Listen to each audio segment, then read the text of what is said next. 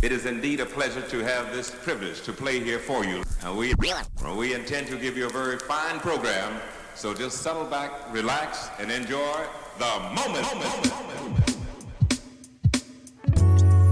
Good morning. Good morning. 1 2 1 2 check 1 2.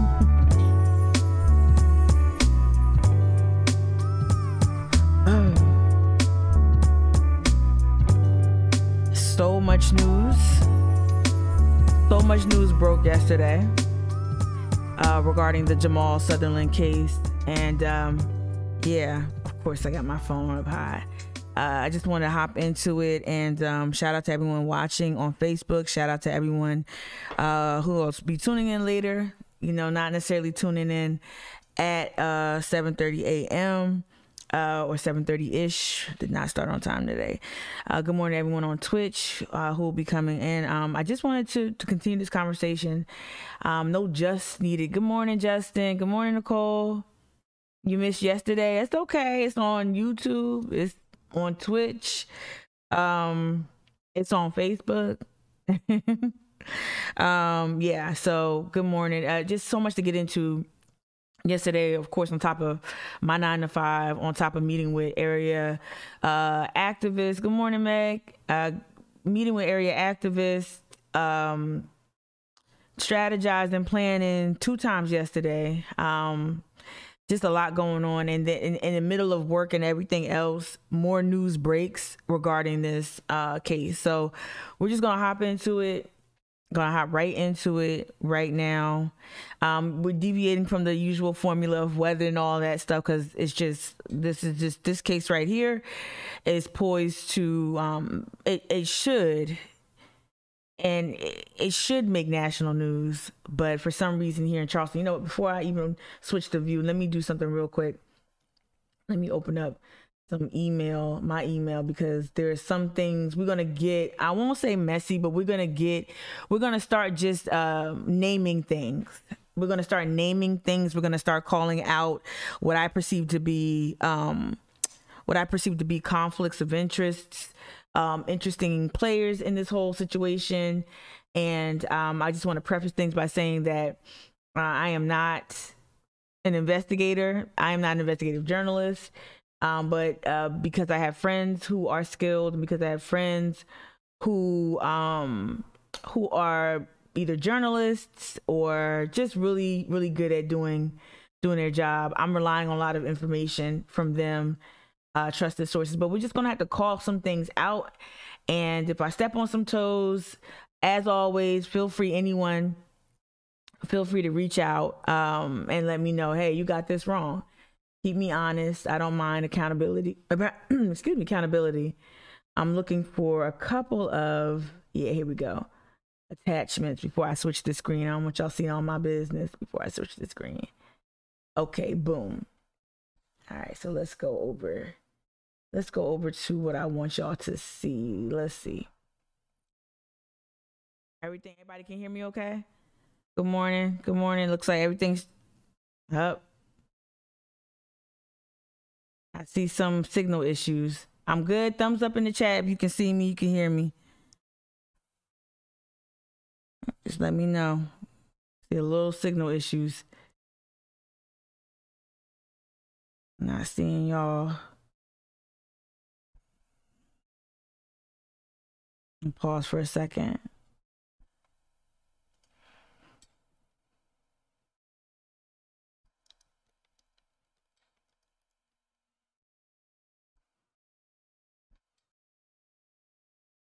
Not seeing anyone in the chat. Yep. Okay. Cool. Thank you. Yeah, not seeing anyone on Facebook either. So just making sure. Let me boom. Okay. All right, cool. I'm gonna go ahead and play this sound here. This was late breaking news. If there's an ad, y'all know what the drill is. Let me see. But this is breaking news from yesterday.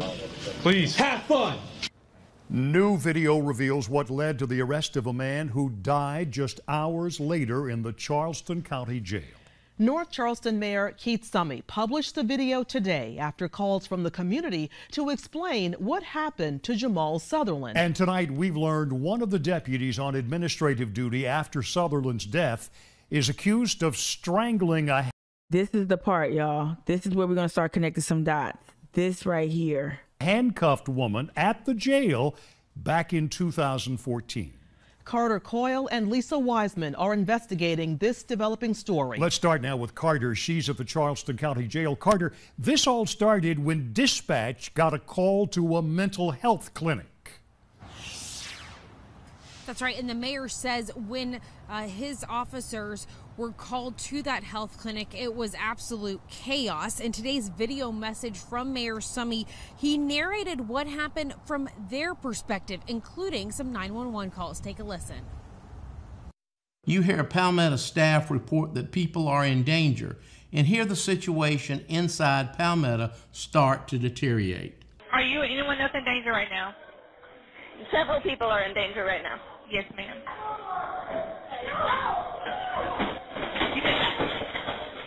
What's going on now, Alyssa? Another patient has come to this unit and is trying to... So we're going to break all of this down, why we're hearing this sound specifically, why Summey has come out to make this. We're going to dissect everything. I just want y'all to hear, if you haven't been caught up, this is what happened yesterday. By other patients.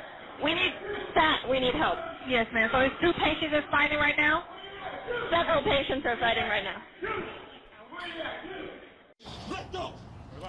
Now later, police body camera footage shows Jamal Sutherland as he's first arriving at jail. His family says he was clearly having a mental health crisis. You could hear him talking about the Illuminati being after him and elite forces that were trying to get him. Mayor Summey's main message is that his officers were being respectful. They brought Sutherland to jail, and he says he... hopefully y'all can hear this because they have the audio and the journalist talking over the audio, but let's keep going. He was alive when they left him here. The big questions in this case, though, remain. What happened the next morning when Sutherland died? The video showing how that happened has not been released from the Charleston County Sheriff's Office yet. Sutherland's family and their attorney that they've hired question why he was here at all and why he wasn't taken to the hospital. And y'all, just in the last couple of minutes, Charleston County's Sheriff's Office tells us that Sheriff Kristen Graziano will be releasing her own statement tomorrow. Live here in North Charleston, Carter Coyle, Live 5 News. All right, Carter, thank you. Mr. Sutherland died just 10 hours after he got to the Charleston County Jail. 10 hours, y'all. I was saying less than 24 hours. He died 10 hours, within 10 hours of being in custody at the Al Cannon Detention Center. The solicitor says they were trying to remove him from his cell so he could go to a bond hearing. We know 2 deputies who were on duty at the time of Mr. Sutherland's death are now working in an administrative capacity. So never terminated. I know that there's policies in place. I acknowledged this yesterday, or I know that Kristen Graziano can't wave a wand and just fire people, and they are also afforded due process. But this happened in January, and yeah, they've been basically back to work, but in an administrative capacity. So desk duty. Lisa Wiseman is investigating those 2 deputies for us, and Lisa, one of them has been sued before. A lawsuit that was filed against several Sheriff's Office employees several years ago accused Detention Sergeant Lindsay Fickett of strangling, assaulting, and using a taser on a female inmate who had just been locked up at the jail. So history of violence. This is also, when this news broke, I became aware. I didn't pick up on it if it was reported, if pronouns were reported. I knew the names of the officers involved. I posted those names across my social media platforms. Did not know one of them was someone who identifies as female. And this is very disturbing news to know that she has this history of violence. Very disturbing. That lawsuit alleges that Fickett assaulted a handcuffed woman in front of other deputies back in 2014 after the woman demanded she call a lawyer. It claims Fickett put a gloved hand on her throat and strangled or choked her. The lawsuit also claims Fickett used a taser on the woman for more than 7 seconds, something the suit says was, quote, not permitted by law and should not have happened at all. The suit, which was later settled, also accused Fickett of destroying video that recorded the alleged assault. Now, we requested and got Fickett's personnel records, but they don't show any disciplinary action taken against her for the 2014 case. Now, that other deputy who was put on administrative duty after Sutherland's death is Brian Hullel. He joined the sheriff's office back in 2016. Now, both he and Fickett were each given honors by the sheriff's office last year. Again, we still don't know what role they played during this incident with Sutherland. We have asked Sheriff Kristen Graziano for an interview. Her office declined, but as you heard our Carter Coyle just explain to us, she is expected to release a statement there tomorrow. The FBI is aware of Sutherland. Just for reference, this was yesterday. This was yesterday evening's news. Sutherland's death, but they won't say whether or not they're investigating it. In the newsroom, Lisa Wiseman, Live 5 News. All right, thank you, Lisa. Those deputies could be charged in connection with Sutherland's death. The solicitor is set to announce possible charges next month. Okay, so there was a lot to unpack there. I'm going to switch camera angles real quick. There was a lot to unpack there, and good morning. Just so y'all won't be distracted, I'm wearing bands in my mouth, so don't be distracted. Also, I've lost a few nails, so just get that out the way. There's a lot to unpack there on a serious note. So what we saw yesterday, again, as I'm going through the course of the day, talking to, area organizers who want to engage in this issue thoughtfully, what we saw was now that the mayor of Charleston, and we're going to play his statement now, the mayor of North Charleston coming out and getting ahead of those in leadership at Al Cannon. So you see Mayor Summy letting you know that his officers who responded to the call, the distress call from the Palmetto mental health facility, right? The Palmetto Low Country. I'm getting the name a little bit backwards, but you get what I'm saying. So his officers, North Charleston police officers, responded to the calls from the mental health facility where Jamal Sutherland was being housed. And also, according to his family, this was a facility where he had history. This was not his first time there, right? Of course, you hear the audio being released also from the 911 call. So you see the audio being released from North Charleston. City of North Charleston made sure that the audio was released of the 911 call. That does definitely communicate to us that there was a struggle. There was some violence going on at the mental health facility. More on that later, or why that might have occurred. Right? What are those conditions like to cause that, or what attributed to that situation or that melee? And then you also see Mayor Summy not only walk you through, hey, this is what our 911 call sounded like. This is how our officers responded. This is how, but the exclamation point I would say is he pretty much says, look, this is how we left him with y'all. And what that communicates to me is that this tape from the actual Al Cannon Detention Center, this tape must be really bad. If you've got Mayor Summy coming out ahead of Graziano. Now, Graziano did make a statement. She did at least make a written statement about what was going on, but she has not come out and publicly made any type of verbal statement about this case. Right. And so for Mayor Sumner, I think to get out ahead of the Al Cannon staff and leadership, to me indicates that this tape must be very, very, very bad. Okay, let's go ahead. I'm going to switch back over. And thank y'all for tuning in. For those who just came, it felt like so Nicole, you said that felt like, hey, he was alive when our guys left him. Absolutely. He literally almost says that, right? So let's get into the video now. We have other people covering it. Post and Courier reposted it, but I speak to you about the death of Jamal. Let's watch it. It is with great sadness that I speak to you about the death of Jamal Sutherland. Like many of you, I have seen the recent news coverage and believe it is in the community's best interest to understand what happened. While the city's involvement ended the day prior to Jamal's passing, I can at least shed light on the city of North Charleston's interactions. Jamal. Very, very deliberate language. And again, yeah, he's getting out ahead and say, hey, when the city had custody of this person, we followed all protocol.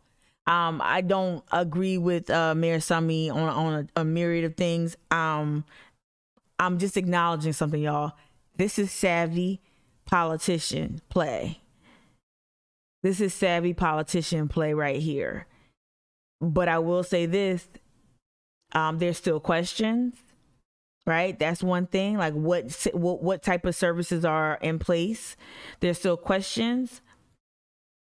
Let me just let it rock. Because this is quite long. Jamal died at the Charleston County Jail on January the 5th, 2021, a day after North Charleston released him into the custody of the Sheriff's Department. I know that Sheriff Graziano is reviewing her staff's involvement. North Charleston's review is obviously centered on the actions of the North Charleston police officers. Our police department's encounter with Jamal ended the previous day when we turned him over safe to the jail staff. Nonetheless, I want the people of North Charleston to see how our officers treated Jamal and understand why he was taken into custody. Charleston County 911 dispatched officers from our department to Palmetto Behavioral Health on the evening of January 4th. Officers were told that a large-scale fight had erupted among patients and that staff urgently needed help from law enforcement. Good question. I want you to hear this for yourself so you can understand why North Charleston Police Department responded. Here are the first moments of the call made to dispatch. What this also does, though, y'all, is it makes Jamal appear to be extraordinarily violent. Look, people there are all types of mental health conditions. There are all types of mental health symptoms and all of that, right? There are all types of medical conditions those who are suffering from mental health illness have. This to me is not unusual. And I'm speaking as a person that has familiarity with this type of institution, personal mental health issues myself. This is not unusual to hear this type of disturbance at a facility, but I have a fear that this is going to be used to paint Jamal. It already has. We've seen with the Brian Hicks piece.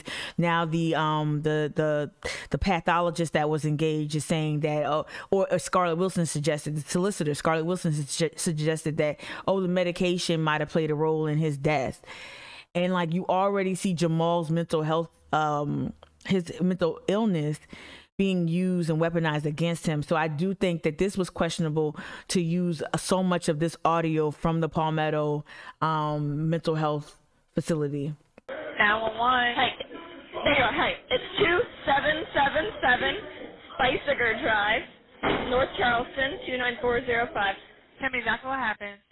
We have committed patients in the psychiatric hospital. One has assaulted several patients, and they're asking to press charges, and now he's trying to assault more people. In a later clip, you hear Palmetto staff report that people are in danger and hear the situation inside Palmetto start to deteriorate. Are you anyone else in danger right now?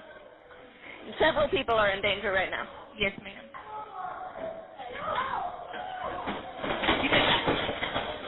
What's going on now, Alyssa? Another patient has come to this unit and is trying to fight other patients. We need help. Yes, ma'am. So it's two patients. So again, this is where I kind of prefaced this earlier about like there's certain things that I'm going to ask questions. I'm going to pose them as questions. I'm going to try to be as responsible as possible because this is a sensitive issue. I said this yesterday and I should have led off with this today. This is not easy for me to listen to. This is not easy for me to engage with. Beyond me just being a black person who has mental health issues herself, it really is tough to even just like unpack this whole situation. So I can only imagine how tough this is for the Sutherland family to have other voices weigh in on this case. Because there's a lack of nuance, but because there is a lack of thoughtful conversation about this incident, I feel compelled to create this content and to dissect it. But I do want to say that I don't do this without thinking of the family. Yeah, this is the audio. This is the key. Hey, good morning, Kia. This is audio from. This is Mayor Summy, and thank you, Jonic James, on Twitch. This is Mayor Summy. His proactive stance to make sure to get out in front. He's making sure to get out in front of the sheriff's office and say, hey, this is what happened. This is why we arrested him. He's also, Mayor Sumney, in disclosing this audio, the 911 call audio and all that, he's also trying to make the case that, no, we picked him up.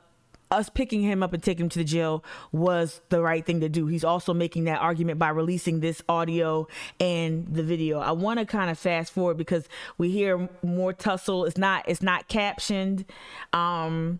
It's more tussle, dispatch audio, right?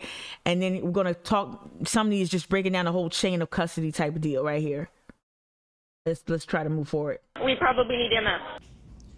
Given the mass fight that had just occurred inside Palmetto, leaving Jamal at Palmetto or taking... Okay, Meek McPherson on Facebook, I just want to read your comment real quick. You said, I'm not blaming the staff at the mental health professional. As the mental health professional, I understand situations like this all too well, but I would like to know what was the staff's procedures and training that played a part. Absolutely. Meek, thank you for your comments because I had this conversation with a friend last night. We also... From some others, sources allegedly, there may have been some staffing issues at this mental health facility. So there may have been some staffing issues. There may have been some resource issues, but the procedures is really what I want to know. I want to know, yeah, how are these patients housed? Were the proper populations separated, right? Those who had sensitivity maybe to noise and other things, those who can be agitated, those who are prone to outbursts, were they put in the proper places within the facility? There are a lot of questions about that mental health facility because they lost control. And I'm not blaming them either. I know their job is tough, right? So I just want to know more about, hey, what was going on? And then the other previous question on Twitch was, well, who runs the facility? Is this a county run facility? Is it a state-run facility? There's a lot of questions here. Looking at Twitch again. Good morning, Evelyn. And then Kia, you wrote, wow, Summy went in on this heavily produced information. Yeah, but and Kia is very savvy. And as I've said yesterday, I've said on the phone, I've said yesterday, me and Cliff Albright from Black Voters Matter said it. The tape must be bad for everyone to be scrambling for the opinions columns. I don't know what Brian Hicks is, but he's not on he's not on the law enforcement beat. For them to bring in Brian Hicks, for a city council to be calling all area leaders, for Reggie Burris to be calling all area leaders, and all, like, this must be bad. It must be bad. You've got even conservative news outlets here locally saying that, suggesting as much as well. And a lot of time, and a lot too, people want to see outbursts. They want to relive what happened last summer. That's not going to happen, y'all. But some people are trying to watch a train wreck, but this must be bad if Summy is doing this. Taking him to some other unsecured facility was not a safe option for patients or staff. North Charleston police had a responsibility to deliver Jamal safely from Palmetto to the jail. I don't think that's accurate. I don't think that's accurate. I don't think jail is where you bring, first of all, I don't believe in jails, period. But jail is definitely not a place for those suffering from mental health, mental illness, and those in distress. You don't send a person with a broken leg. Let's say there's a person who's being violent and they had a broken leg, a broken arm, but they're also being, having an outburst or demonstrating, behavior where they might cause a harm to other people. You don't bring them to jail. Right? You get them care. You don't bring people in mental health distress to jail, period. That is exactly what they did. Prior to transporting Jamal to jail, our officers took the time to ask all the questions that you would want them to ask. They talked to Palmetto's behavioral staff to understand exactly what had happened. That Jamal guy tried to come across the unit, so we had a code with him. We got him kind of like calmed down, and then lo and behold, he started punching people on the other unit. Yeah. So again, I'm gonna fast forward. Summy is making sure that they, and I also want to say this, right? It isn't lost on me that when they want to release dash cam, body cam, 911 audio, when they want to release that stuff, they'll find a way to release that stuff, right? When it can exonerate the cops or exonerate the city of North Charleston or insert, powerful person X. When they want to release shit without SLED, independent. I thought there were a bunch of investigations going on. I thought there was internal, external investigations going on.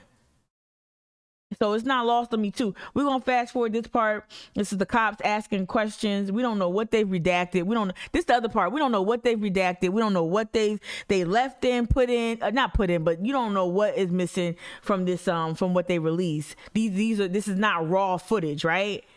So I get it. The cops asked questions. The cops weren't total assholes. Yay, cops weren't total assholes. They did their job, right? They're supposed to serve and protect, right? So they're talking to the staff. The staff is saying, hey, this is what happened, yada yada yada. Not yada yada yada. I invite you all to go back and watch this in complete video. But I want to get to the part where Jamal is brought to the jail. Want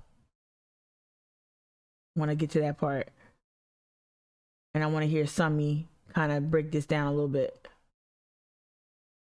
And they definitely got 2 camera angles. This was highly produced, to Kia's point. Bare minimum, Evelyn, bare minimum, absolutely.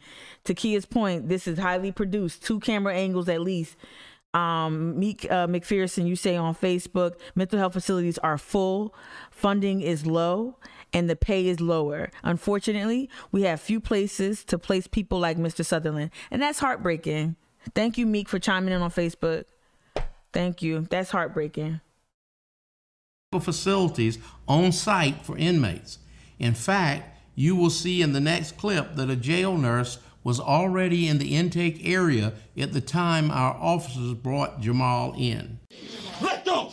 Relax. Let go of me! All right, now! All right. I need my vaccine! All right. Let go of me! This is so heartbreaking to watch. I just got to keep saying it. It's so heartbreaking to watch this young man. Less than 10 hours, y'all, or 10 hours. He was dead 10 hours from this time. Like, my heart breaks. And jail is not the place. Look how cold and just, this is not the place. Told you. Sutherland, right?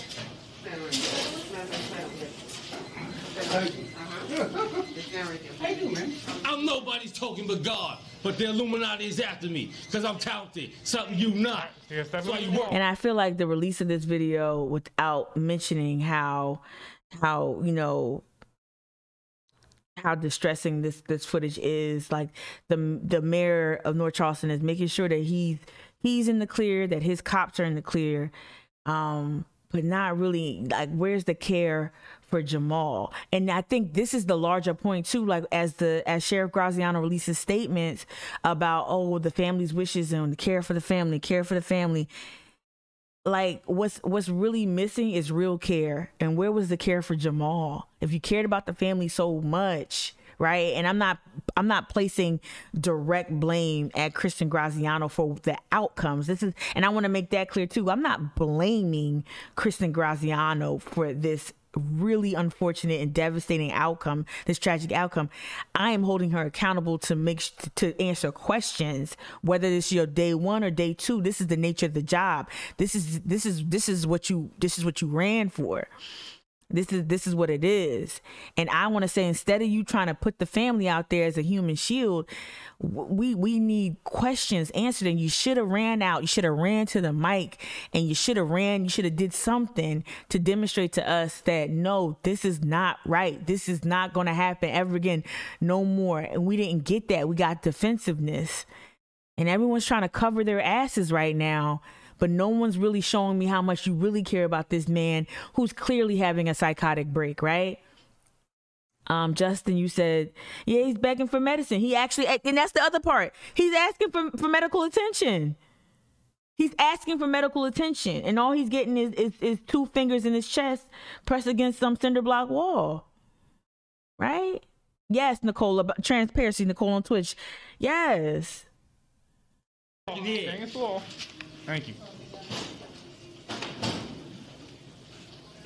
It's a real serious matter. The elite been watching me. They probably flying over this fucking jail right now. You gotta stay by the wall, man. Please. Have fun. Thank you. You'll see that when our officers last had Jamal in sight, he was healthy and being accompanied. I wouldn't have released this if I was this is the where again, I think this is if you're gonna release anything, release how he lost his life, not him literally because to me this feels like he's fighting for help. He's fighting for his life. Release the tape of what your officers did. Like, I want to know that information. This is heartbreaking to listen to and watch. By a nurse as he went into the jail.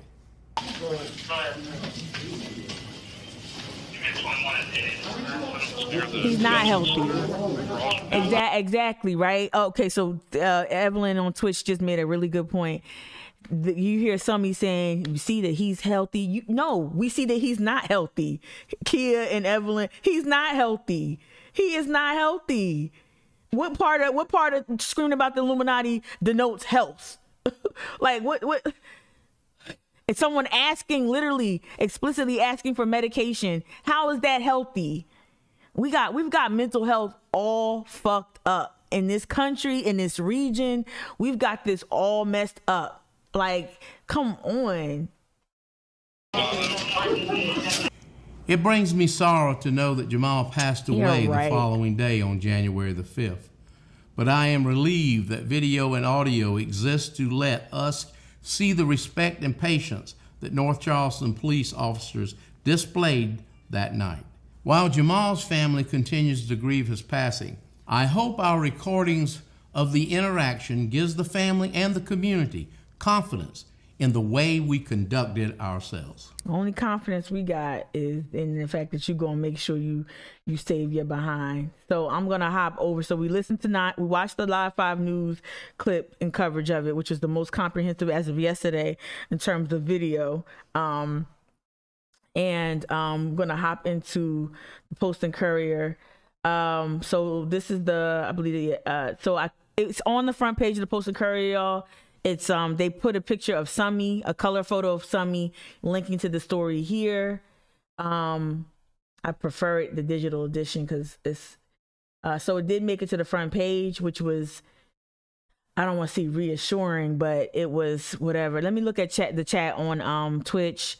Evelyn said the bar is so fucking low. The fact that the police didn't beat him isn't compassionate care. Exactly. The bar is in hell. The bar is in hell. Compassionate care, right? Nicole, you mentioned he's begging for medicine. Absolutely. Kia, you said he's still not explaining why he's dead, and he's trying to distance himself. He said, "Look, we dropped him off. The chain of custody ended there. It's on the county jail now." It brings up more questions. Exactly. I let off this morning saying that I've got more questions, right? So, okay, let me see. I think that this is the Gregory. Yeah, so this is the Gregory Yee story here. I'm going to blow this up. I'm going to blow this up a little bit bigger so we can see it.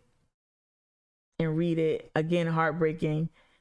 All right, so this was written 14 hours ago, and that's a still from the North Charleston police officer's body cam. Again, they know when to release body cam when they want to.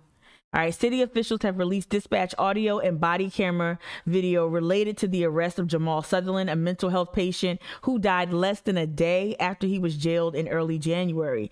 Mayor Keith Summey addressed the incident in the city and city police officers' role in Sutherland's arrest in a nearly 9-minute video released on May 12th yesterday. The mayor's comments are intercut with previously undisclosed 911 dispatch audio and body camera footage. While the city's involvement ended the day prior to Jamal's passing, I can at least yada yada. We already listened to somebody say that. But let me reiterate this last part that Summey made right here. Our police department's encounter with Jamal ended that previous day when we turned him over to the jail the jail staff. I'm going to kind of slide into, I'm trying to glide to get to some more information. Over here on Twitch, what do we see? All that is it ain't us. Absolutely, Nicole. Summey passed the baton to Graziano and threw her under the bus. Chico the man, definitely. And this is why, okay. Let me put my operative hat on. This is why you get out and you claim the narrative, right? This is why SLED investigation be damned. This is why let me tell you something. These cops all across the state, Greenville, the Midlands, here in the low country, down in Beaufort, in the low country, these cops move crooked and crazy and unethical all the time. SLED be covering up for all kinds of missteps and foul shit all the time.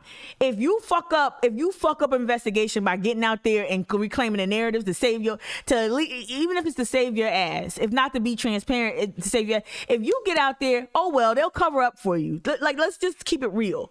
You're not gonna lose your job by going out there and claiming the narrative and making sure you get ahead of this. Kristen Graziano never got ahead of this. Kristen Graziano never got her hand on this, and that was her biggest mistake. No one was calling for her head. No one was saying this is your fault. Shit, it was your second day on the job. We get it. We get that you were going to have to untangle a bunch of shit. I've said that so many times since election day when she won to current day, that she's got a lot of mess to untangle for a man that's been in office who was in place for over 30 years. That being said, Kristen, you could have gotten ahead of this shit. You could have gotten ahead of, now everybody throwing you under the bus.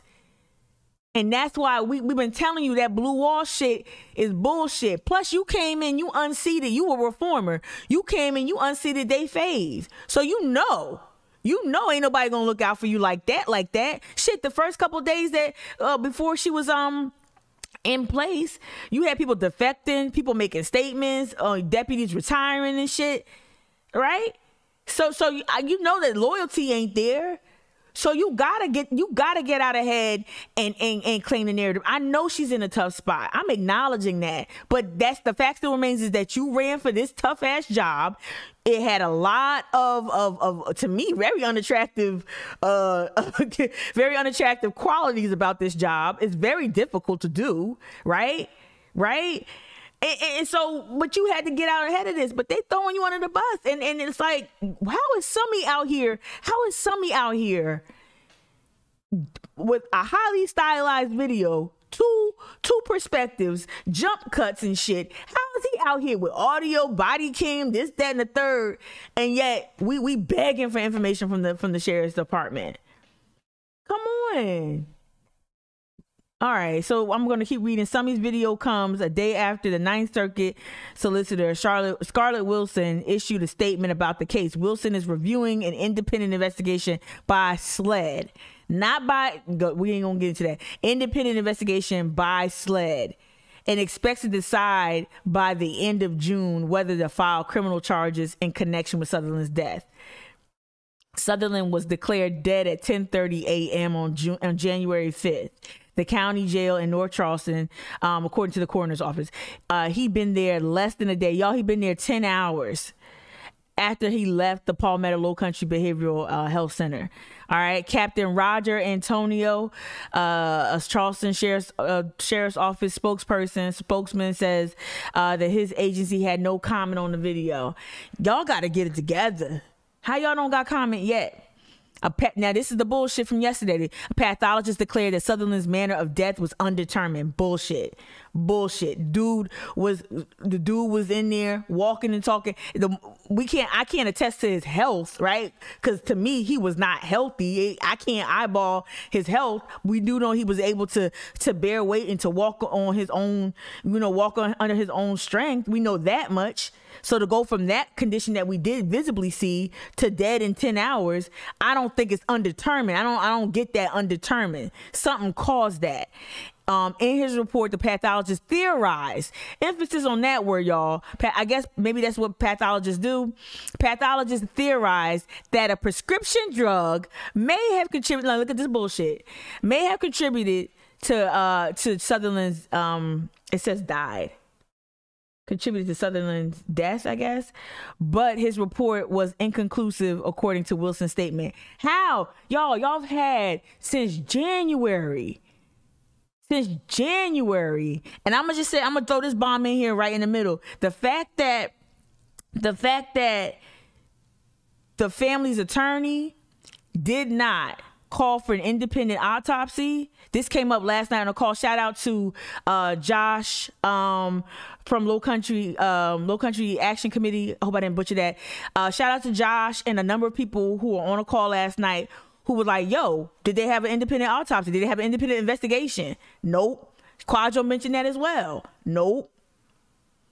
So that was fucked up on the family attorney's part, because now you got this pathologist telling you, oh well, I think he was on prescription medication. I think that's what. No. Yeah, a relatively young, exactly, Kia. It's George Chico the Man's George Floyd all over again. You don't just drop dead. Like, get out of here. All right, so now they're saying his prescription medication, right. Right. Oh, great. Sutherland was diagnosed with bipolar disorder and schizophrenia in his teens. Right. According to North Charleston police, the incident report, officers were called shortly after 7 p.m. We got that already. I'm trying to see if there's anything in Gregory's reporting that gives you any more. He's literally just outlining what somebody put on video. Commotion. Talking. No. So yeah, they're just outlining it, and then they linked their copy of the Summy video here, but they're not adding anything to the story. So and you got scoop. I don't know if you can scoop your colleague, but Brian Hicks is the one that dropped all the bombs, right? So that's one. Let me see where else I want to go with this. Right? No, I don't want to go there. Wanted to go there. So now I want to make a hard turn. I want to make a hard turn to who's got the case. And this is where I'm going to make some people mad.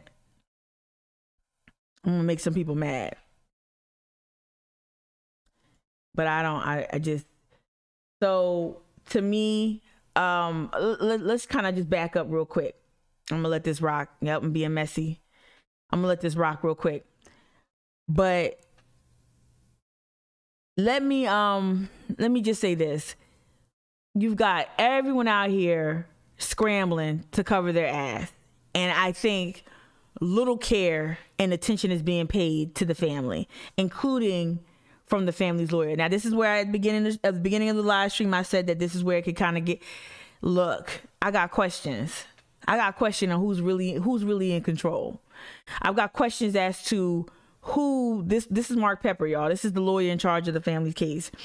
I've got questions about the personal interests of Mark Pepper, and what to me appears to be him openly, not even like openly coordinating with law enforcement. We learned yesterday that I believe the mediation already started, so the family's already working toward some sort of settlement. I don't know what that means, if there's any room for a civil case if they settle. It sounds like to me this rush to have the family enter into mediation. The county already came out yesterday, according to Brian Hicks's reporting, that the county's saying, "Oh, we got $1 million cap. That's all we're gonna give is $1 million," right? So you've got that type of hedging. Then you've got the lawyer here, Mark Pepper, right? Oh, sorry, Kia. You got Mark. And look, I'm just keeping it. I'm just putting shit out there. It is what it is. It is what it is. If anyone is worrying about what drug it was cocaine. If anyone, this story from 2017, it was updated in September 2020 though. But if anyone want to know what the drug was, it was cocaine. And he avoided any kind of charges, right? Let me just go to what I was. Let me just go ahead and go and continue on what I was going with this. There's just something going on with the family being rushed into mediation, with there not being any video of the actual death being either I guess the family that has seen it, but the public has not. The family or people speaking on behalf of the family coming out and say, well, the family doesn't want the public to see it. That's really weird. That's really unusual for a family to say, we don't want the public to see the video. That's really peculiar. So it made me think, and not just me, some other folks that I'm in community with, made me think about, well, who is advising this family? And what has happened is that there's a wall around the family, a wall of gatekeepers around the family. And we've got to have, as black people in Charleston, we've got to start having some real conversations about like the David Aylers and the Mark Peppers, who are in close proximity to us, who have, who we've got cousins, we got friends who work for these firms, right? We've got to start asking some critical questions about some of these white men who love to play friend to us, but are double dipping and double dealing.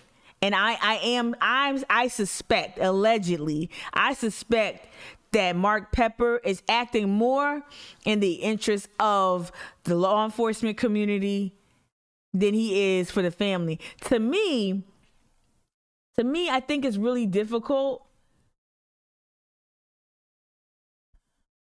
Hold on. It's really difficult for me to entrust someone who's come out and endorsed Scarlett Wilson, the solicitor, the current solicitor, who's still, I don't know, I'm not sure, it's not clear, we think it's his medication, we were trying to, I think someone who's endorsed Scarlett Wilson and you're representing the family, I don't know what that means. And then, okay, now Mark is not on here, but again, we need to have a conversation. Black people, we need to have a conversation about being complicit and supporting someone who's never acted in the best interest of black people. We've got to talk about why there's so many, not black MAGA over here, but why there's so many black lawyers doing the bidding of someone who will prosecute us to the fullest extent of the law, right? And why we didn't rally behind a Ben Polk who had a more progressive vision for the solicitor's office. We got to talk about that. Look at Waring. Evelyn, you see your boy Waring down here? Shade is down here too, right? And one of the biggest developer in the motherfucker right here, the biggest developer in Charleston right here, Mayor Riley. Orville Redding gentrification. I don't know what I called him before. Orville Redding something. I had a nice little nickname for him. All right. We got to talk about this Al Cannon, y'all, looking like the Crypt Keeper. And we got MAGA over here. We got Steve Bannon's bestie right here. We got Trump's mascot right here. But we got to talk about how this person is allowed to defend the family, or has gotten himself because of his relationship because of his relationship to black people, to the black community, right? How he's able to get in there and secure this case, right? When you're very, very cozy with people who have caused so much pain and trauma in the black community. We don't do this enough. We don't vet the people that, look, now we can't be giving out cookout plates to everybody who just can rhyme a few bars of Outkast. You know, like we gotta chill out with oh, you know, he'll come and he'll support the AKAs at their banquet and become a sponsor at our events. We got to chill out and ask some critical questions, because if you stand alongside, let alone Black MAGA right here, this messiness here, this Trump sympathizer here, this enemy of the people, right? This Judas. Not only are you right here, you right next to this dude who's brought so much devastation to black people. And this ain't no secret. This is out. You took these pictures, Mark. You posed for these pictures. But you out here defending the family. Right? Right? We got some questions. And it does not make any sense. The other point I want to make, because I know I'm being messy. Oh well, I'm sure somebody will use a mugshot of mine. Oh yeah, y'all remember when I live streamed one evening and it was the United Front? Y'all remember this? When I live streamed back, yep, this was March. Remember it was a panel and it was so dry. It was so dry. And I forgot Mark was on that panel. Right? It's interesting how Mark is always in the conversation about criminal justice. Mark is always in the conversation about criminal justice. It's interesting to me. Scarlett, Luther, Graziano, I don't count. And then you got this dude from SLED. I can't remember his name, right? Interesting. Let me see where I wanted to go. I wanted to also keep talking about this, but honestly, it's just a lot. I want to go back to this again. Shout out to Jessica who put me onto this series. I'm going to be reaching out. I said this before, but I'm going to do it today. I'm going to reach out to Radley Balco, this columnist, and see whether or not he'll be able to, maybe if I can't get him live, maybe record. Maybe that even be the best thing to do. To record it and then play it, but I'd rather do it live if we can, so y'all can ask questions and engage with it. But we're gonna have a conversation about SLED and how their involvement with this case is tricky as well. Let me go back to the chat, see what y'all was saying. Key, you saying you're so right about Mark and Ayler. I always wondered why it was when you went to things downtown, the wristband says David Ayler. Yep, if you get a DUI. And that's the thing. So Kia, they position themselves to be there. They when shit goes down. Like they create this, they just create these relationships. And look, it's not all bad relationships. Like they've sponsored events of family members of mine. They've sponsored events of people I love. And yeah, y'all, I mean, yeah, law firm sponsorship. We get it. Right? They're trying to, it's a marketing tool. It's a marketing tool, right? We get it.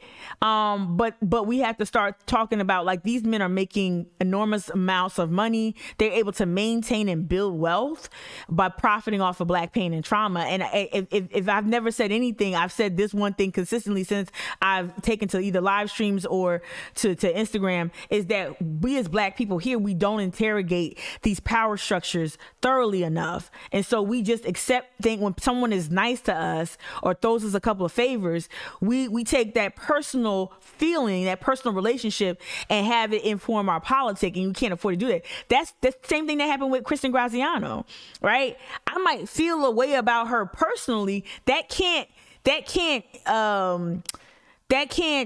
influence the way I cover her and how I hold her accountable. And we've got to stop with this. That's why when you see cops handing out boxes of bread and bananas, you know, doing mutual aid, you should be scratching your head. Like, why are the cops doing mutual aid at Hawk Gap on Johns Island? Why are cops at all these black-owned establishments like the Blue Note Bistro in North Charleston? Why are cops so hell-bent on doing mutual aid? Why are they so hell-bent on having ice cream trucks in summer camps? Right? right? Trying to be cool at Royal American. They be at Royal American. Yup. Like, it's really crazy. Let me see what Evelyn wrote earlier. Evelyn, you said this is petty, but that mugshot expression just screams. Yeah. Oh, he was smug as fuck. He was smug as fuck in that mugshot. If I get arrested for like protest, I'll be smug in my mugshot. If I get busted for cocaine, I'm not gonna be. I ain't gonna be skinning and grinning. It's not petty. It's not petty. I think that's an astute observation. Johnny James, you said no shade to the family, but yeah, no, I think they were preyed upon. I think they were preyed, and I think they're members of the black community who delivered the family to Mark Pepper. Johnny James, just to your point, and this is where we got to stop. Look, I know lawyers got to make money, but I have no doubt that lawyers can find a way to make money without doing stuff like this. All I know is that they're already entering the mediation without even the film being released. And there's no way you can tell me that the family came to the conclusion themselves that they didn't want to release that video. You can't tell me that they just said, you know what, releasing this video would be bad for us. But someone in that camp is telling them, if you release this video, it's going to be bad for your case. And they're not going to play ball. I can already hear the bullshit that family was probably fed. And they probably felt they didn't have any options, right? And that's let me switch camera angles. And again, don't be distracted by my lack of nails or my bands. But on a serious note, what's happening with the Sutherland family feels so stereotypically Charleston. Charleston has a way of insulating you and making you feel isolated, making you feel alone, making you feel like you don't have many options because of like what gets attention and what doesn't. So I can only imagine like what the family might have been dealing with when trying to figure out, okay, what's the best way through this. And I have no doubt that Scarlett Wilson, who said in other reporting, oh, I made myself available to the family. Kristen Graziano, her constant refrain is, oh, I made myself available to the family. They're coming off as if they're really acting in the best interest of the family. And the family had thoughtful representation that wasn't so cozy with cops. They would know, well, you know what? We're actually suing y'all. So us having access to you and listening to your assurances and being close to y'all, that actually is not good for our case. There's a conflict there. And if they had really good legal representation, someone would have said, you know what, we need to keep our distance from law enforcement. It's not a desire to be in close community with them. And I just really, on top of immeasurable grief, yes, D, absolutely, right? It really, to me, it feels as if their legal representation really let them down, and this is a miscarriage of justice. And this is the point I wanted to make when I switch, right? And Key, I'm about to read your comment on Twitch. This is what I wanted to say. What it appears that Mark Pepper and those who are advising the family, and also from the rhetoric from Kristen Graziano, the rhetoric from the solicitor's office, on and on and on, it seems as if they're doing this thing where they're counting on the public not to be able to make a distinction, right? Make this key distinction. Y'all are engaged in a civil situation, right? Now, the solicitor has yet to say whether or not criminal charges will be filed. That actually took a backseat, which is unfortunate, right? But y'all are discussing civil. People like myself, Quadro, Fernando, Marcus, we're talking about the criminal justice system. And so when they continuously say, hey, the family's interest, the family wants this, that's cool what the family wants. You keep working on what the family wants. I'm going to let you know that this is a systemic and structural issue that we're talking about. And this is why I made this point yesterday. Y'all keep putting this family out here and saying, oh, the family. Oh, the family. If you cared about the family, their son wouldn't be dead. Just saying that. If you cared about the family, you would have released the tape because you did everything right, right? Summy, y'all did everything right, right? Easy peasy. He was cool, right? Right? If you really cared about the family, you'd be trying to fight for justice. If you really cared about the family, you'd be fighting for justice. And you wouldn't be trying to do all of this thing behind the scenes, allegedly working in concert with Scarlett Wilson, allegedly working in concert with perhaps the city of Charleston, city of North Charleston, since they run around scrambling, trying to have closed door meetings and all this other shit, right? Same thing here in Charleston as well, right? Right? Scrambling because this video might get leaked. This video might get released, right? Which I don't even know how much of that is true now because there's so many different voices in here, but it sounds like the video might be released, and Sami releasing his part of the video is interesting too. So we'll see. But no, we have to make the distinction between the civil matter, which is over there. Y'all take care of the civil matter, and the justice system. And you're not gonna play me into thinking that I can't stand up against these forms of oppression. And they love doing this. You're violating this. They did this with Walter Scott's mom. They paraded her out. Oh, we don't want. That's fine. That's fine. Love you. God rest your soul. But this is not about just your son. This is about a system. This is about a glaring issue with the system, with SLED and how they cover up shit. That's what, let me go back to that. So the article that I had up, again, we already covered some of this before, right? So back in 2015, this columnist, Radley Balco, started writing about SLED. It was some really interesting comments. I'm just going to read a little bit from this. At first, so he thought, let me just read the first two paragraphs. All right. Back in 2015, I wrote a four-part series on policing in South Carolina. Let me blow this up. This is the Washington Post, y'all. On policing in South Carolina, one of the central themes of the series was a state police agency called South Carolina Law Enforcement Division, or SLED. This is generally considered the most elite police agency in the state. It participates in drug investigations, corruption investigations, and perhaps the most importantly, when there's an officer-involved shooting. It is SLED that comes to investigate whatever, right? At first blush, this seems to be a decent system, right?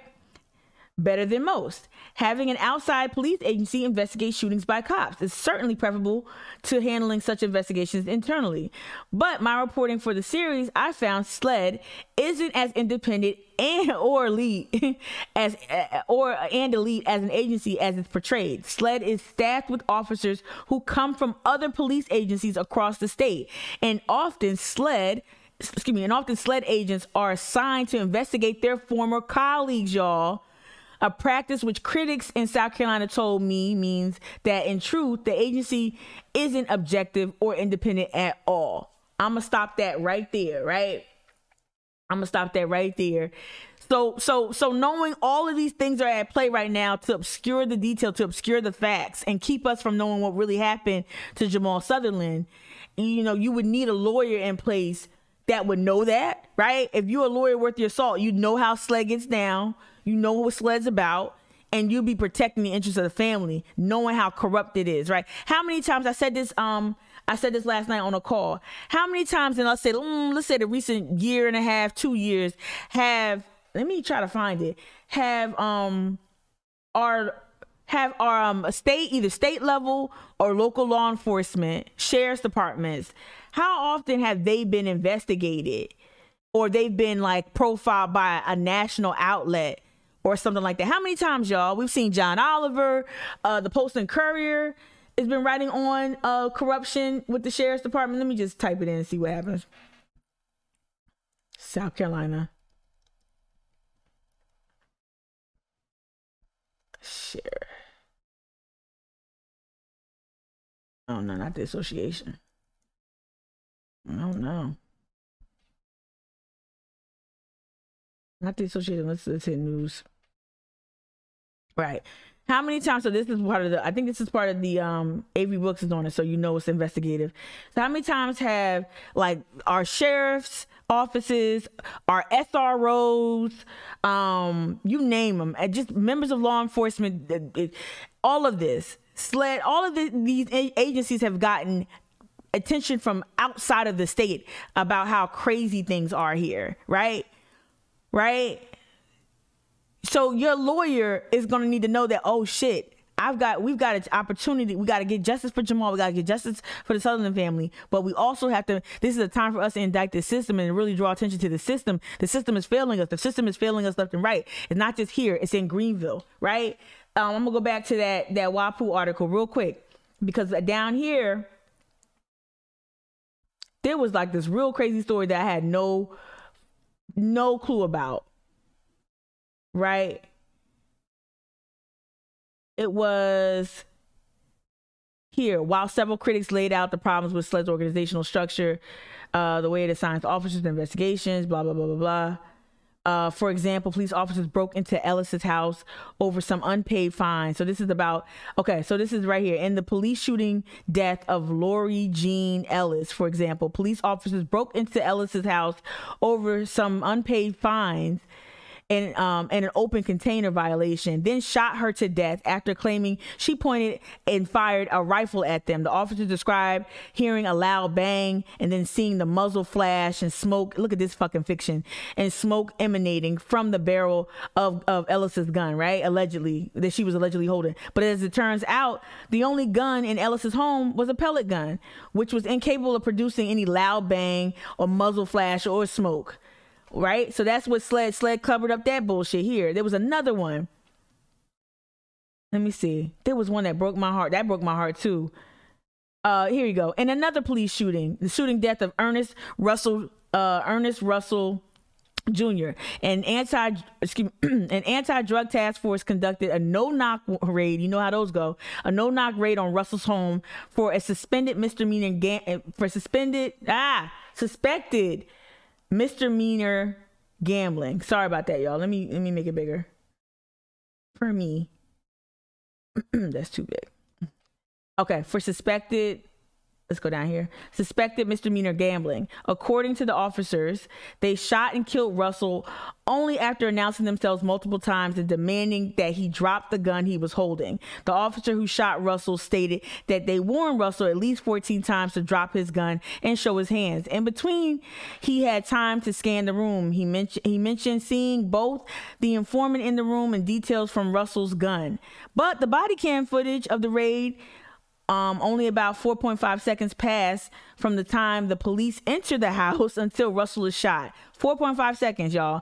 The audio picked up just one warning instruction to Russell. This is all South Carolina. This is all South Carolina, y'all. I'm gonna click on this link real quick to see who covered this. So this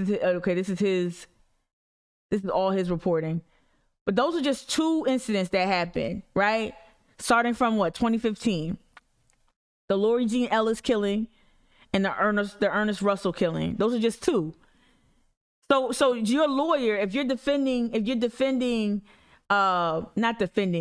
fighting for justice for Jamal Sutherland, I don't want to keep this still on his picture. Let me find something else. We could do with the mugshot. We can let the mugshot rock. If you're fighting for justice on behalf of this family, you need to be taking all of that into consideration, and this is your chance. If not take down the system, if not take down the system, you have a hell of a case. You have a hell of an argument to make about the nature of law enforcement. Shit, if last summer wasn't enough ammunition, if last summer wasn't enough inspiration on how you could lead this case, I don't know what to tell you. I just don't know. Let me get back into the comments, because I've been going on and on without reading the comments. Yeah, SLED is worthless. SLED is crazy, right? Yeah, these cops and these lawyers are, Kia, to your comment, these cops and these lawyers are profiting off of this pain, and what needs to be called out. And I have a lot of questions about Mark Pepper's leadership on this case. And somebody might say, well, why would he mess up his own check? Because he's getting sweetheart deals left and right. He's getting sweetheart deals left and right. He's getting access to power. He's getting access to opportunities. Shit, you see what happened? Like, so he avoided, I don't even know the deep details of this case. Prominent Charleston attorney, again, this is 2017, y'all. I'm bringing up old dirt. A prominent Charleston attorney avoided a criminal drug conviction Tuesday by pleading guilty to a lesser violation in connection with the recent drunken driving arrest. Oh, he was drunk too? Mark Pepper, 38 at the time, had been jailed January 2nd on counts of driving under the influence, cocaine possession, and having an open container of alcohol. In an agreement with prosecutors about a week later, Pepper pleaded guilty to misdemeanor DUI and unlawful possessing of paraphernalia. The paraphernalia violation carries, I wonder if his black clients get this type of leniency. The paraphernalia violation carries only a civil penalty that by law will not give rise to any disability or legal disadvantage based on conviction of criminal offense, whatever. He was fined $1,500. Wow. The cocaine and alcohol container charges were dropped. Wow. In a brief statement Tuesday, Pepper said, accepting the state's plea offer gives me the ability to take responsibility for my actions. That's good to hear. And focus solely on my personal matters and require immediate attention. I will say this is the personal matter, but we're reading news. All right. The Hollywood resident was pulled over shortly after 2 a.m. when a Charleston County's sheriff's deputy said his car was weaving and speeding on Savannah Highway. Pepper denied drinking alcohol, but declined. Not funny. He denied drinking alcohol, but declined to do a field sobriety test. In his pants, the deputy reported finding a folded dollar bill with about 0.1 grams of powder thought to be cocaine. Pepper said that they were his brother's jeans. Okay, I'm gonna stop right there.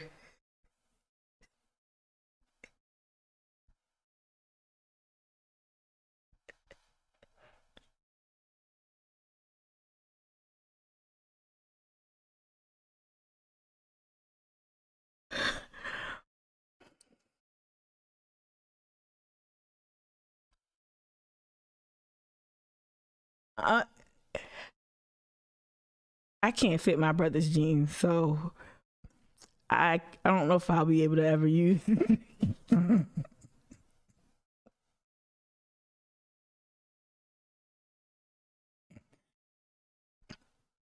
don't know if I'll be able to use that as a defense. I ain't gonna be caught with no cocaine.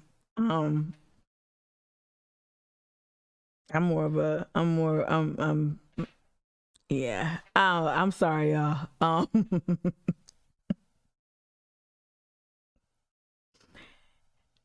want to insert the Killmonger meme. Is this your king? Like, who in the family? Did y'all do a Google search? Did y'all like just Google like I love Google News. Like I'll hit Google News. I need to see if you making headlines. I need to see what but more importantly, I want to know who the black person was that served this dude up to this family. Cause you played yourself and you playing this family. On all seriousness. Y'all said what? His brother's jeans. Why would he be wearing? And like, let me tell you something. You my brother, you get caught with a little cocaine. I dare you to fucking mention my name. I dare you to put that shit on me. I will if you my sibling and you be like, yo, Tamika, that's Tamika's jeans. I would fuck you up. I would two-piece the shit out of you if you ever threw me under the bus like that. If you ever did that shit to me. Like, that's just crazy. Anyway. Ain't nobody said that. That wasn't no setup. What you mean Kia set up? Oh my God. He should be nowhere near this family. I rest my case, Your Honor. Who is Mark Pepper, y'all? And why is he leading which and let me just be serious. Why is he leading what can arguably be one of the biggest cases in Charleston? And then this is Charleston's magic trick. Something major happens. Oh, that's what I wanted to bring up. Something major happens. This Charleston all over. Something major happens and no one says it. Everyone acts like, oh, it's nothing. Oh, it's nothing. Right? Oh, it's It happened. Like, Charleston has a way of being like underreacting to things to make you feel like you're crazy. Y'all remember when I had that rant about why isn't anyone celebrating the Joe Biden election and all that stuff? Remember when I had that rant? So this is not like rant related like that. But Charleston has a way. See, I hate using this thing. Let me go back. Charleston has a way of really, let me blow this up. How much we can blow this up. So this is a statement from the deputy police chief, Deputy Thompson. This was released. Shout out to the followers who sent me this. So if you're a member of the CVB, you got this communication forwarded to you. So if you're, again, the power interest at play in this, even has some effects on the Jamal Sutherland case. CVB, and that's not a reach. CVB, the Charleston Police Department, North Charleston Police Department, the Solicitor's Office, the Sheriff's Department, right, and of course, North Charleston. Those are the power structures really at play here, and SLED, right? So here was some communication that was floated out. Remember day before yesterday, they had that press conference and the whole to-do, city council scrambling, trying to get all the black people to say, stand up at a press conference and say, hey, we unite around peace, yada, yada, yada, right?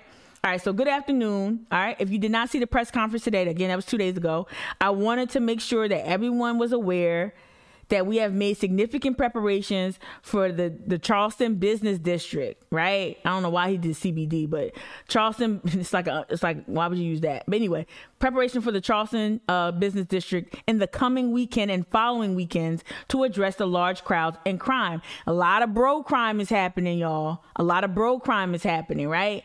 They'll show you some black mug shots, but they're not showing you other stuff either, right? All right. A few of the significant changes that will be made, and I don't know if I said this I don't think I read this yesterday. So between 6 p.m. and 3 a.m. Did I say this yesterday? I don't think so. Shout out to the people who just followed. Shout out to the followers this hour. Few significant changes that will be made between 6 p.m. and 3 a.m. on Thursday through Saturday. We will have the meters bagged and no parking between Mary Street and Spring Street at 9 p.m. We will convert King Street to a one-way street. Right now, the part I want to get to. Let me see. No. The first one. Here we go. Oh. This part, right? So they're gonna do all this thing to make y'all feel safer. This part right here that Dustin wrote. As you might have already seen today in the local news, interest in the death of Jamal Sutherland at the Charleston County Detention Center continues to gain momentum. We continue to monitor intel. Because that's what they're doing. Monitor intel, right? All right. We continue to monitor intel and make adjustments as needed, as we have done during the election. That's why I brought that up. The Derek Chauvin verdict, right? And the department is prepared to activate all officers and move to emergency operations if needed, right? Please feel free I want y'all to feel free. If y'all have any questions, I'm encouraging y'all to go ahead and I got some questions. Y'all got questions for Dustin? I'm encouraging y'all. I'm gonna leave that up there, right there. Kid, what you say in there? Mark Pepper has always been a black pain advocate. He did some same thing in high school. I'm sure he's comfortable around black people, right? He would make friends with all the black kids, right? Yeah, I'm sure. Okay, what's this? Let me see. I shouldn't say advocate. I got you though. He's cozy with the black community, right? Evelyn, to your earlier point, I don't think boys and men share pants either. I don't think they share clothes. I used to steal my brother's clothes when we were like the same height and whatever, real quick in like 8th grade, but there usually was his sneakers and like maybe a fly sweatshirt he had. That's it. But yeah, I want y'all to hit up Dustin Thompson when y'all get a chance. Go ahead and hit that up. What is that? 843-720-2420. Email address thompsond@charleston-sc.gov. Hit up, Dustin. I got questions. So the larger point I was making, right? I didn't just bring this up to be funny. The larger point I'm making about this communication, Charleston has a way to make you feel like you're crazy, and you don't even realize how many forces are at play, making sure that they suppress natural reactions to things. Like, there are things already being communicated. So I can only imagine there were so many businesses who read the communications that came out around not just the Derek Chauvin verdict, but the communication that came out before the election, and how people in business, all those black squares, all those businesses that say, hey, I'm liberal, I'm Black Lives Matter, I'm sure they all tamped down their reactions to things. And that's the city we live in. We live in a city that suppresses individual expression, a city that suppresses black political expression, and also now they're literally trying to infringe on your First Amendment right, and they're making it so hard. I don't know if this I'm not gonna go to it, but there's communication, there's lines in the communication that suggest that they're not even allowing people to protest. My whole thing too, how this is gonna backfire, Charleston ain't just the thumb. Charleston ain't just the peninsula, y'all. Right? What about Avondale? What about Maryville? What about the Oak Forest area? Right? What about West Ashley? What about parts of James Island? Shit, what about parts of Johns Island that y'all damn near annex, if not already? Like, what about those parts? Y'all don't care about people. Y'all care about the millions of dollars that's down here that's got you by your neck. CVB got them by their neck. And this is who lawyers like Mark Pepper, this is who they're never going to fuck up that check. They're never going to fuck up that bag, that access. They're never going to stop that access to that funnel of money and resources and power, prestige, privilege. Y'all know I love alliteration. They never going to fuck that bag up. And that's all the fact. Like, if I could draw a diagram, again, the city of North Charleston, the city of Charleston, CPD, North Charleston PD, the CVB, the solicitor's office, SLED, the sheriff's department. These are all the principal players in this whole thing. And then you got the lawyers who are supposedly acting in the best interest of the family, but are low key trying to break deals and play it both ways and play both sides. If I got it wrong, anyone knows, anyone intimately involved, if I got it wrong, prove me wrong. You don't got to talk to me, but prove me wrong. Because to me, I'm seeing a whole bunch of conflicts of interest. I'm seeing a man who's been cozy with Alcan and a man that's been cozy with the solicitor now is supporting a family after the system has killed their son, and they're being rushed. This family's being rushed into mediation with another principal, the county of Charleston, who's already said we're capping it. We ain't giving them more than $1 million. As if there is a price that you could put on your loved one's life. But let's just say for perspective, since Brian Hicks put it in the article, George Floyd's family's got $27 million. Shit, Walter Scott's family got $6 million. There's a blood on a lot of people's hands right now. Somebody's trying to get out ahead of this because when the other civil suits go down, City of Charleston's going to catch it. Going to catch a stray. That behavioral health city center is going to catch a stray. If their lawyers worth their salt, there's going to be a lot of lawsuits. This is a huge case. This is a pivotal case, and just like Charleston, in true Charleston form, they're suppressing it so that people don't feel how severe and how significant this case is. But we're working on things. Shout out to all the organizers who are banding together. Low Country Action Committee. Fernando's in there helping out. Quadro's leading up a lot of this work. Letitia from the Black Liberation Fund. Shout out Jazz. Shout out just everyone. Shout out Wanda, who checked in from Georgia, Black Voters Matter. Shout out to April Richardson from Black Voters Matter at South Carolina. Well, a lot of us are working on things, and we ain't rushing to the microphone because we're trying to craft the right sentiment and the right statements and get this popping. So we're gonna fight for justice for Jamal Our fighting for justice for Jamal does not work in opposition to the family. Y'all get y'all civil situation straight. We're working to change the system. We're working to transform the system, to dismantle the system. Y'all not going to be able to pit us against each other. Us fighting for justice and dismantling the system, it has nothing. We actually trying to help the family and other families who unfortunately will have the same situation happen, because this will happen again. This will happen again. And somebody's got to say, hey, no, stop. This can't happen. And we got to look closer into Thicket. I know I spent a lot of time on Mark Pepper because I think what he's doing to the family is really, to me, really fucked up. And I don't think he's doing his job the way he could be doing it.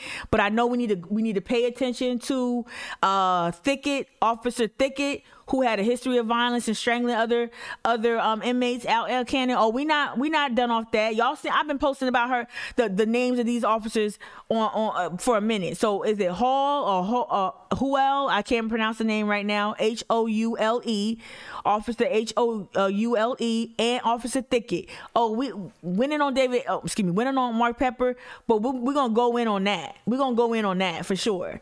We're gonna go in on that history of violence. But we have to start looking at some of these principal players and how they fucking this shit up. I can't even focus on the cops because we got double dealers out here not acting in the best interest of the family. I can't even focus on the cops because I gotta sit here and let y'all know, like, whoa, what's going on here, right? So let me read the chat before I say bye. Where can we read that letter? Oh, I can I'll post it in my stories on Instagram, but I'll try to I'll make it like a accessible Google Drive. If you're talking about the this letter, yeah, I'll put it in Instagram, and I'll put a link there so you can like swipe up and read it in like an accessible Google Drive, a Google file. I'll do that. The officers themselves pockets need to be hit. Absolutely. And that's the other part that Mark Pepper's fumbling. Dude, you got Tim Scott, you got Clyburn, you got even Lindsey Graham all weighing in about criminal justice reform, and you fumbling like this. You not making a greater case. Like you got a chance to make a greater case to engage real power brokers on this issue. Clyburn preferably, even though he on some shit, that qualifying immunity stuff, like whatever. But like Clyburn specifically, right? Yeah. I don't know, D. I don't know why you wrote Pepper. Oh.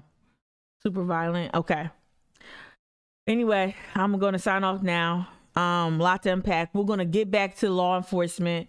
I thought it was appropriate to talk about who's advising the family, because I don't think this family's going to get justice with the current leadership that they have at the helm. That's my personal opinion. But hopefully we can fight for justice. Yeah. That low ball offer, it's disgusting, Jessica. Good morning. Yeah. And I think they're just posturing. Please, y'all can't cap shit. Y'all can't cap shit. Y'all gonna have to come up off that. Y'all gonna have to come up off that money, because y'all done killed this boy. And Summy ain't helping y'all, county. Summy ain't helped y'all yesterday. Summy ain't do you no favors yesterday. Yep, qualified immunity needs to go. Summy ain't do y'all no favors yesterday at all. He did himself some favors, but that's it. All right, let me go ahead on. I'll talk to y'all later. Thanks for watching. Thanks for sticking around. We're going to keep trying, keep going. Xfinity was out here all weekend, all day yesterday. Look like we're doing okay.